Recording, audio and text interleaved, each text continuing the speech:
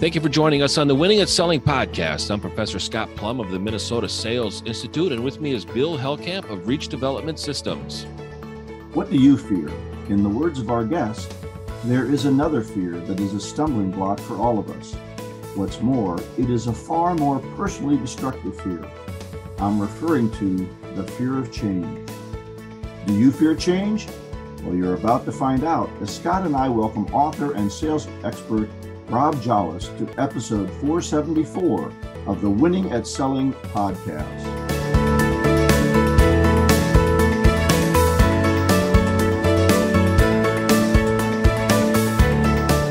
Well, Bill, I'm really looking forward to talking with Rob, but first let's talk about our book that we're reading, The 7 Habits of Highly Effective People by Dr. Stephen Covey. So if one of the habits is patience, you got to wait to hear from Rob. Right. Yeah. Okay. Threw you off there, didn't I? Yeah, I did. Yeah, you did. So the first habit is the proactive section. So we're going to cover the first half of the chapter, pages 66 to 80. This is a long chapter. They're all long chapters, and It's really super concentrated. It's a great start to the 7 habits. And I really wanted to be able to chunk it down so that we're able to digest it. And for our listeners to really seriously look at this book, read this book, pick this book up, and it'll really change how you sell, how you interact with people, how you plan your time. And what we're really going to talk about today is being proactive. And there's a quote by Viktor Frankl, and I think many of us have heard of him. He wrote the book Man's Search for Meaning, a great book. Viktor Frankl was a prisoner during World War II, and he said, between stimulus and response, a person is free to choose. And this is the last of the human freedoms. And it's really the difference between responding and reacting. And I love how he talks about the ability to respond, our ability to respond. And that's what we're in control of. Yeah, I want to go back just a second to something that he talked about, because he talked about determinism. Mm-hmm. And this is the psychological pablum that we've all been given over our lives. And he talked about 3 different types of determinism that we seem to sometimes get involved in. One is genetic determinism, and that is it's your grandparents' fault. You are what you are based on genetics, and you're stuck with it, right? Mm-hmm. The second was psychic determinism. This is your parents' fault. So your upbringing, and whether your mother spanked you too much or your dad told you were clumsy, you're stuck with that because they determine that for you. And then the third is environmental determinism, and that is the world is doing it to you. So because of your race, or because of where you were born, or because of the school you went to, you're stuck with it. And I think that's what he's trying to get away from, is this idea that it was other forces in the world that forced you to make the decisions you made, because it was either genetic, your parents, or the environment that's forcing you to do that. And we need to move away from that. And that's what Frankl was talking about. This freedom to choose says this determinism can be broken if you choose to. Mm-hmm. Yeah. And I can't remember where I read or heard this, but he felt like he had more control over his life than the German guards that were holding him captive, because he could choose how he responded to the guards, and the guards had to do what they had to do. There was no option for them. Just a great position to take when we're in charge of our lives. We're in charge of what we say and don't say, and what we do and we don't do. And that is really a self-awareness that we have to have. And when we incorporate that into our actions, we are in charge of the outcome, and we can celebrate the outcome, reward the behavior, celebrate the outcome, and get what we want by being proactive. Well, and it's very interesting that Frankl made this discovery when everything in his life, when he could go to the bathroom, the clothes he was going to wear, what he was going to eat, how much he was going to work, how much he could sleep, all those things were determined by someone else. His entire environment was being determined by someone else. The guards, the prison camp, those sorts of things. The only thing he had was his mind, and he chose to be free in his mind and put himself into a different mental place. And I think that so many of us, we allow just little situations. This person said no to me, and now I feel bad and I can't make calls for 2 weeks. Or I lost this deal, and now I'm going to let that affect how I respond to everybody. Or I'm having a bad morning. I woke up with a backache. And all those things are going to then determine what I do rather than me determining it. I've heard this many times from many different speakers. Are you a thermostat or a thermometer? Yeah, I love that analogy. Do you reflect the situation around you, or do you determine the situation with your own choices? Yeah, that's really a great point. One of the things that he also wrote is what matters most is how we respond to what we experience in life. And it's important to, I always think that when people react, if they were to ever do something that they need to apologize for, it's usually a reaction versus a response. A reaction is emotional, a response is intellectual.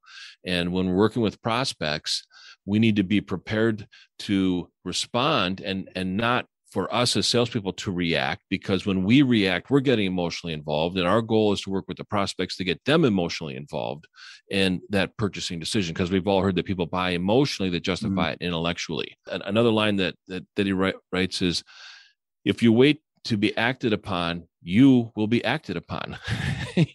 If you wait to do something, somebody else will do it before you. So, and I always ask salespeople, describe to me what a perfect week is. And they go, well, it really depends on what happens. It depends on what customers call or stuff. I go, sounds like you're in customer service. No, I'm an outside sales rep. And I go, well, you're kind of acting like customer service, because customer service is just there to react to everybody's problems. You're a salesperson. So if you wait to be acted upon, you will be acted upon, and other people will determine your time and how you trade your time. When I was raising two sisters and I was 16 and 18 when they were born, I told them at a very young age, I said, girls, you have a chance to be a leader or to be a follower. And when you're a leader, you're going to take people to a higher place, a better place. When you're a follower, you have no idea where you're going. Right. And it takes a lot of work to be a leader. So choose to be a leader. And both of my sisters are leaders in their industry, in their peer group, and people follow them. And I just love to see where my sisters have taken other people to a much, much higher level. Well, and that's what I'm looking forward to hearing in the rest of this chapter. He starts to talk about the proactive model, shows a picture of what proactive means, and then starts to talk about taking the initiative. And you need to decide what to do, then move forward. And the initiative says, I don't need the stimulus or the determination to cause me to act. I can choose to act even if it's against what other people think might be the right thing to do. And so that's what really taking the initiative is, deciding what you're going to do, then move forward. So I'm looking forward to the rest of this chapter. Yeah. It's not too late to start, folks, listeners, to pick up the book, to get caught up. And I think you're really going to enjoy the book. This segment of the Winning at Selling podcast is brought to you by The Art of Prospecting, Your Guide to Getting in the Door by Steve Kloida. Steve Kloida was known internationally for increasing salespeople's ability to make solid appointments with qualified prospects. You too can learn this essential skill by ordering a copy of his superb book, The Art of Prospecting, Your Guide to Getting in the Door. In this book, Steve shares the top strategies and tactics he has developed, implemented, and personally tested with more than 1 million sales and prospecting calls. You can get his book on the website, theprospectingexpert.com. In addition, check out his other great online resources. Instant Sales Coaching, which will guide you through 5 online success modules. A guided prospecting process entitled Call Reluctance Transformer. And the Magnetic Selling Strategies Workbook, a detailed step-by-step guide to increasing your sales.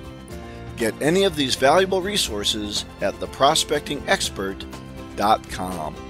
Well, Scott and I are very excited to welcome our guest today, Rob Jolles, author of at least 6 books that I could find, including Customer-Centered Selling, which is a favorite of Scott's.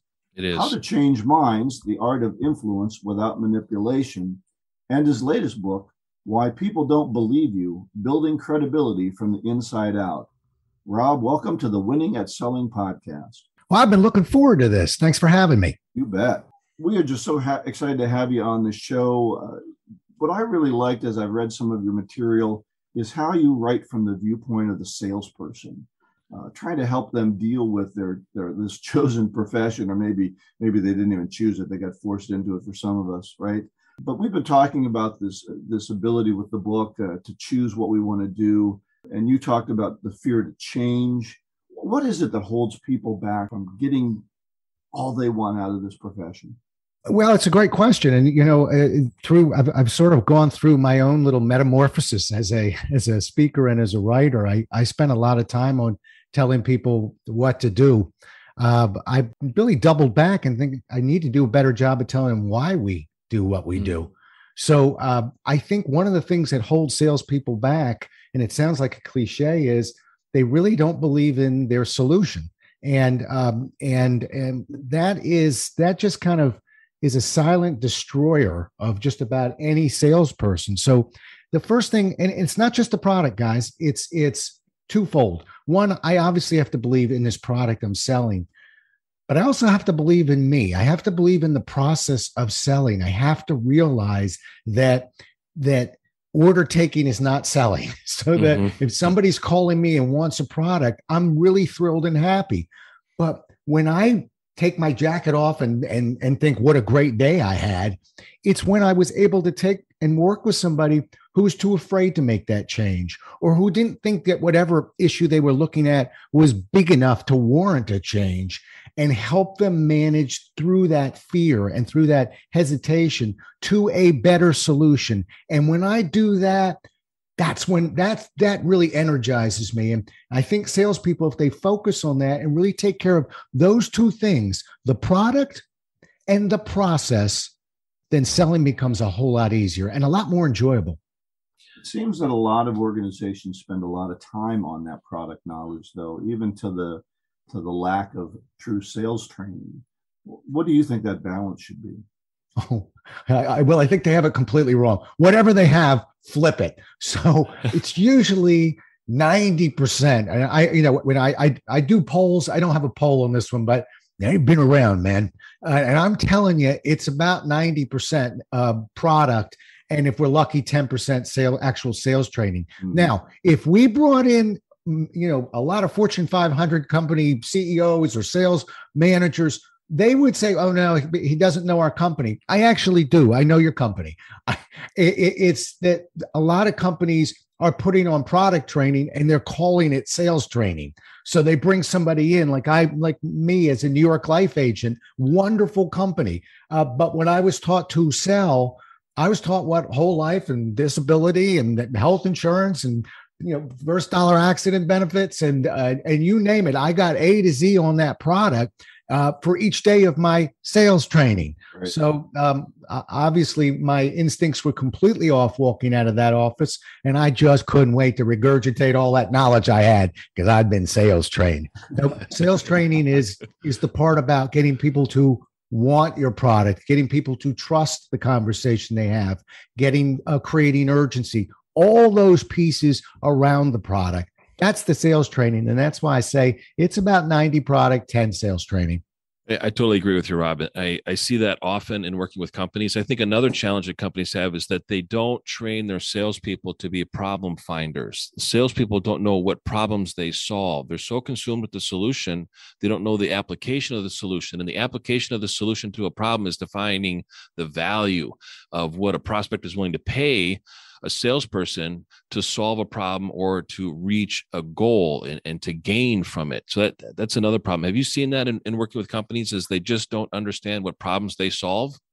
Absolutely. And, if we go back, I think we all tip our hat to the great Neil Rackham and spin selling, because Neil was the first person, at least for me, from a book in the late 70s that, as a scientist, not a salesperson, as a British scientist who really didn't have any skin in the game. He wasn't selling anything. He's just looking at data, who said, this isn't my opinion. It always starts as a problem. People buy based on problems. That's why sometimes I feel almost guilty when I get up and I'm doing a seminar and people are clinging to the concept of needs-based selling, like they're clinging to a security blanket. Mm-hmm. And we have to slowly remove that and say, it's a wonderful process. And there's just one thing wrong with the whole needs-based selling concept, just one. And that is it's wrong. It's not right.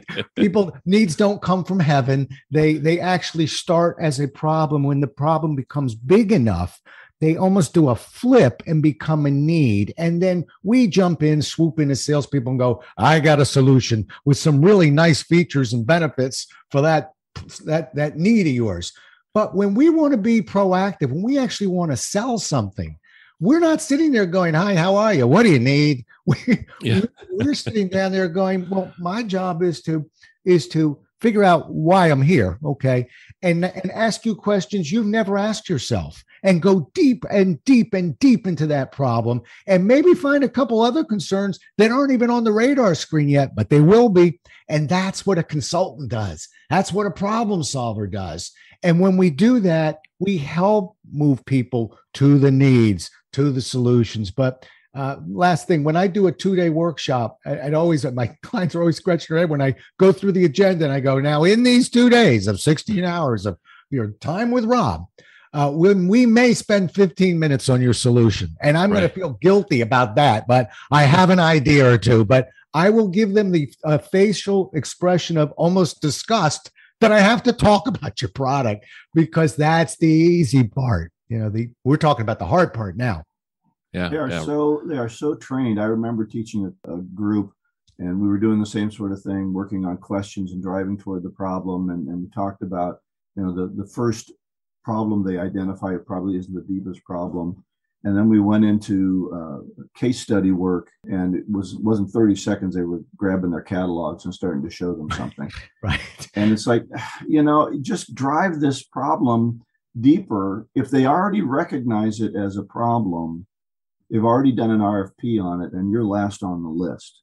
If you're not bringing the problems up like you talked about, you're just one of the pack that's trying to solve the problem that they've already identified.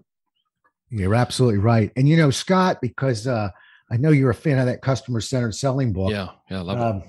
And who wouldn't be? But no, seriously, folks. But there's a story I tell in that particular book of when we train people, and when I was trained at Xerox in exercise, that I absolutely love, because we're here talking about some of the basics too, of just asking questions and listening, which I can feel the audience rolling their eyes sometime. But when I bring it up, but I will tell you that I don't bring it up when I'm doing a seminar. What I do is I put them in pairs, tell them to break out your smartphones and go sell something. Anything you want. Give me at least 5 minutes. Don't need more than 7. And then I tell a little white lie, and I tell them, because I want to look at your style, because style is real important. And they go, okay. And off they go. And when they come back, I just change the conversation to, let's forget that our tape for a minute. Just describe somebody that you respect, that you like, that you have seen sell, and tell me about them. They go, oh, they make the customer feel at ease. They create trust. They display honesty. They get the customer to feel comfortable with them. And then I say, okay, how do you think they're doing that? I mean, what are they doing? Give me a process behavior. Make it measurable. And I have to usually pull it out of them, but we do agree on the fact that, well, they listen and ask questions because the more the client talks, the more they like us. Well, everybody goes, yep, okay, yeah, I'm with you. I go, good. Now go back and play your tapes again and just count every question that you asked and every statement that you made. And that's how you teach a salesperson about asking questions and listening. If you hook up a salesperson to a lie detector and say, now, are you asking questions and listening? They'll tell you yes, and the needles won't move. The lie detector won't catch it because they believe they're doing it. Yeah. You actually have to record it. You have to show them. And part B of that is there's always a couple wise guys that'll go, in my 5 minutes, I asked 27 questions, which they did, and that's very good. But then we have to make the second point of the second oldest lesson, which is good. But how do you ask 27 questions in 5 minutes? And I'm assuming the client is speaking. Was it an interrogation or a conversation? And now we land on the value of open probes versus closed. Yeah. I got to tell you, last thing, and I'll jump off this soapbox, but I'll spend 16 hours with you. If you walk out committed to asking questions and listening and knowing where and how to intelligently ask open probes, and you do that for the rest of your career, you just had the best sales training program you will ever attend. Yeah. Now, I might be mistaken, but I didn't hear you say anything about your 15-minute company pitch that marketing has already. All right. Yeah. Yes. Well, we got to make compliance happy too now, don't we? Yeah. I carry it with me. I don't show it to anybody. You were talking about style earlier, Rob, and I can't remember if you wrote this in the book, and I read your book back in 2004, and I loved it. And I can't remember if you wrote this in the book or I heard it from someplace else, is that, each salesperson has their own style. However, they can all follow the same process. Is that something that I read in your book? Well, if you didn't, I'd claim you did anyway. But okay. Right, yes, absolutely, yes, you did. Yes, you did. That's right.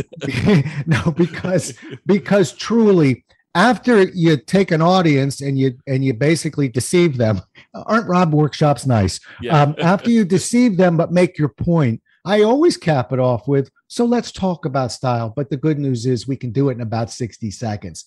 I think in a proof source that I love to bring up, a man who's no longer with us, the great Ben Feldman, who just lit the insurance industry up. He just put it on his back. He tripled what 250,000 other salespeople were doing year after year in terms of volume from the sprawling metropolis of East Liverpool, Ohio.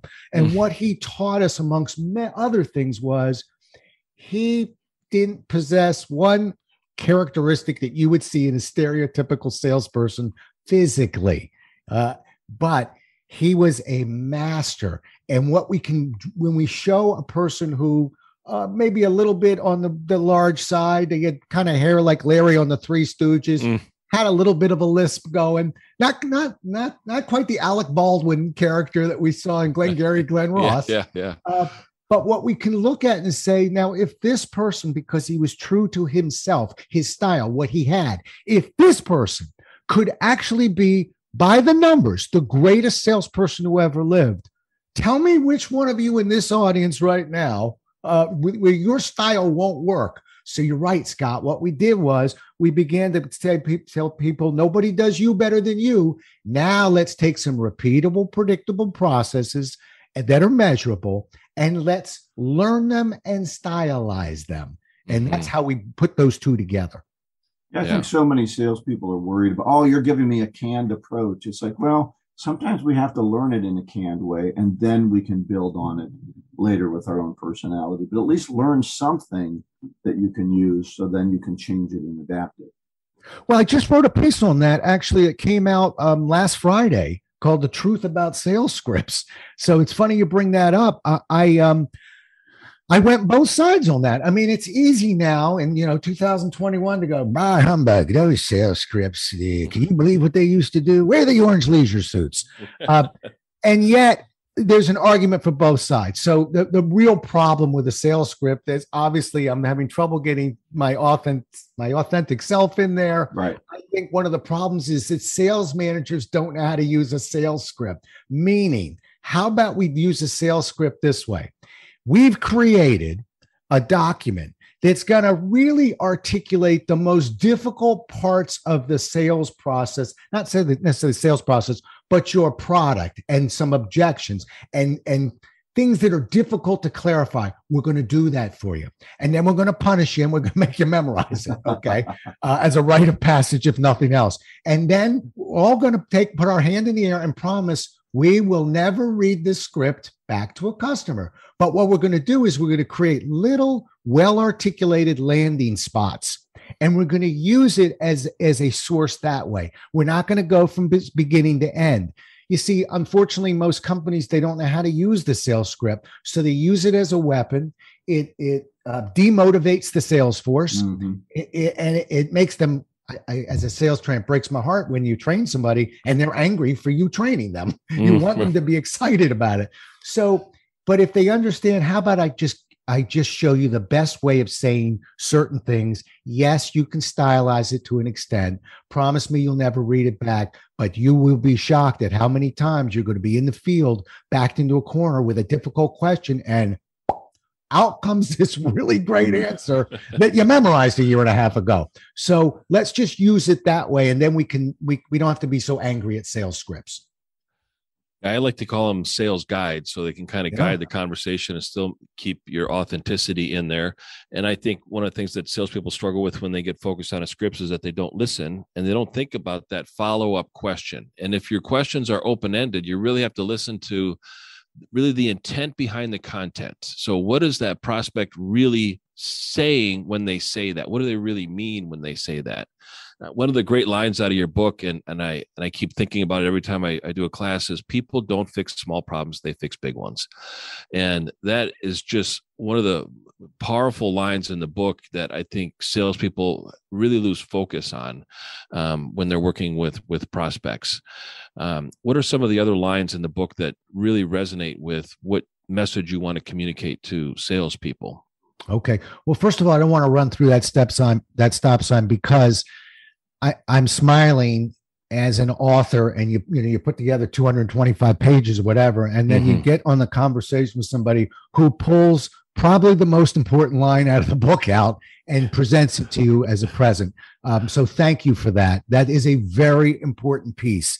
It's why those follow-up questions exist. It's why we have to take people deeper into a problem, because, well, you asked for lines, they'll just sort of pop out of me. Yeah. But one line I have in my head is, if clients are so smart about the problem, why haven't they fixed it already? Exactly.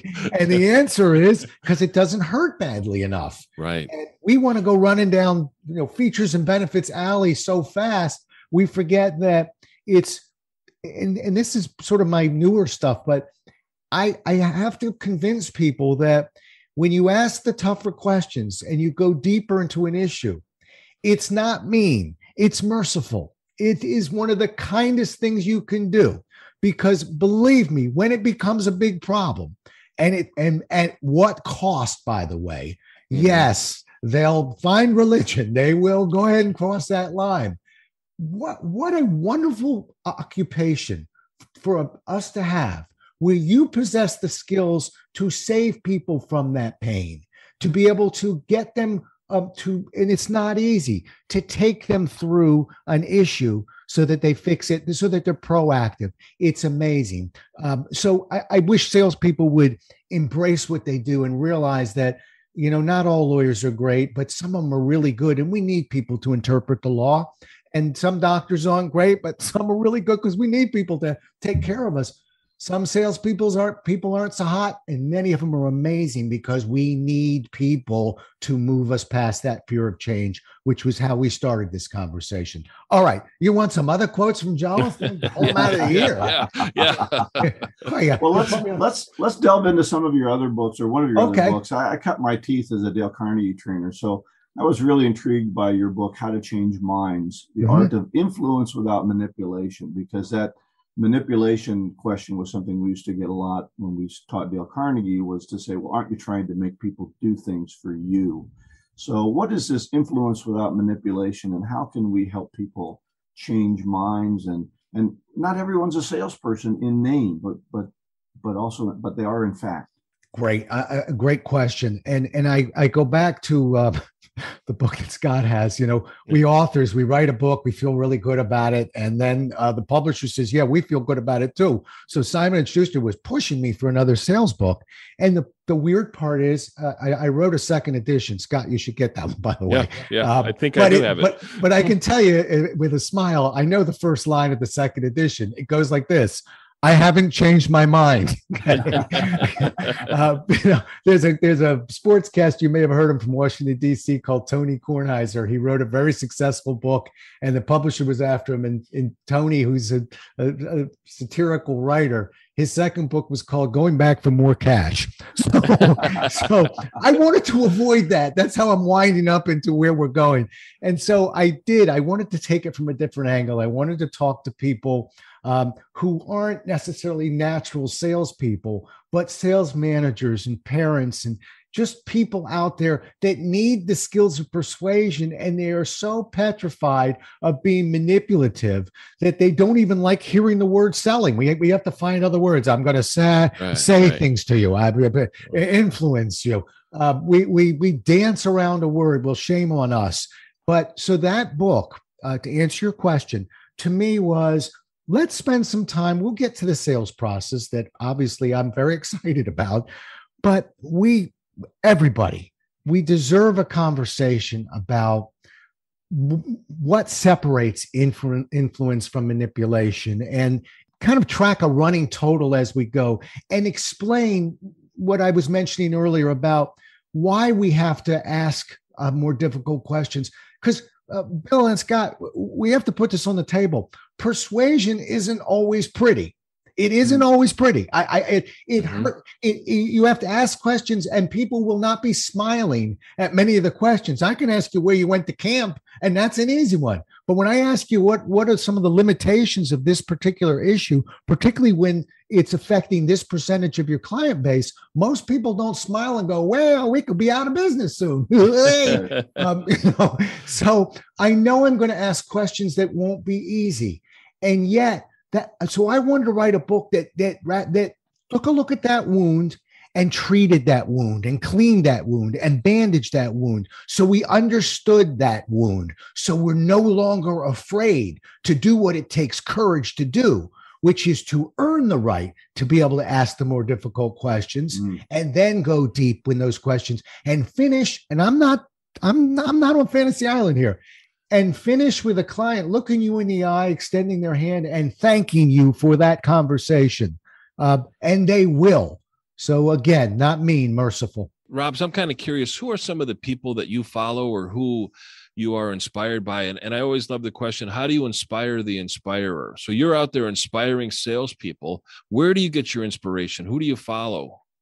That's interesting. I followed my dad for so long. Yeah. And just admired him and learned from him and watched him. And, you had a conversation about leaders and leadership and watched him lead. And so he was my key mentor. And he passed. I actually couldn't tell you when because I refused to acknowledge the date or year. But I would say 10-ish years ago.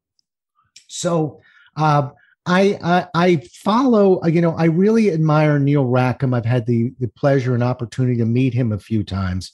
And I just enjoy those conversations with him because I feel like we're talking to the forefather of so really new or selling, And so Rackham would be one.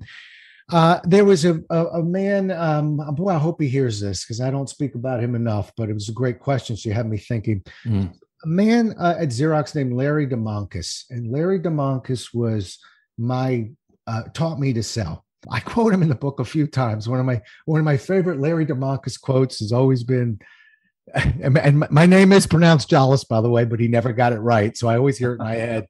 Jolles, if they cry, they'll buy. and we've had to soften that up a little bit through the years to be conventionally appropriate.